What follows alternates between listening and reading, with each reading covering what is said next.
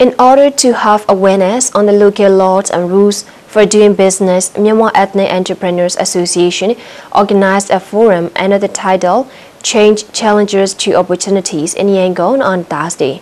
Union Minister for Ethnic Affairs Nai Thaluin, together with Ethnic Affairs Ministers and Ethnic Entrepreneurs, attended the forum.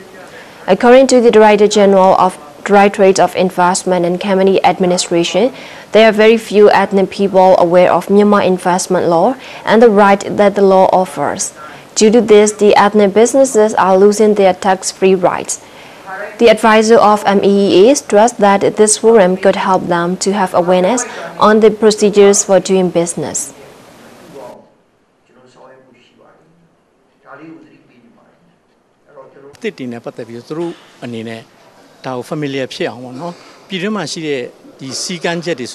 We host this forum for the ethnic entrepreneurs to get familiar with the new procedures which have been used around the world, to know the local laws and regulations which are issued by the Directorate of Investment and Company Administration, and to fully aware what the corporate governance is. MEEA is made up of 27 ethnic entrepreneurs with the aim to effectively support in the process of developing the ethnic economy. It also aims to help for regional development by standing well with their business after achieving peace process in the country.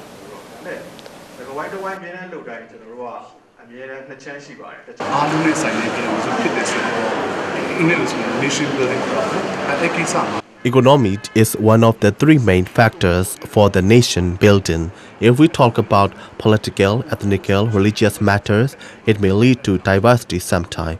To have the integration, economy is vital, and only through economy we can integrate the labor market all over the country.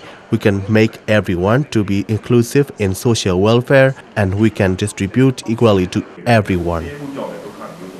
At present, MEEA is working on OTOP, One Town One Product program, aiming to penetrate into the world market.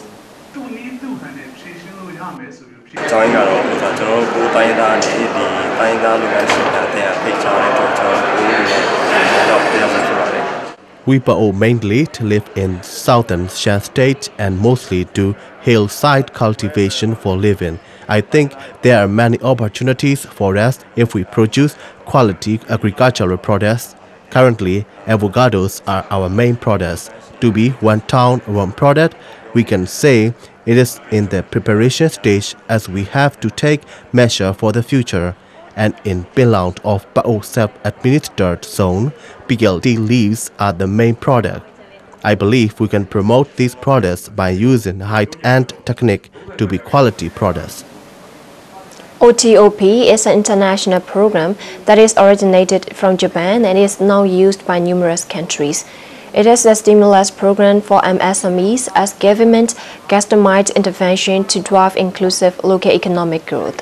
It could help to enable localities and communities to determine developed support and to promote the quality product into domestic and international markets.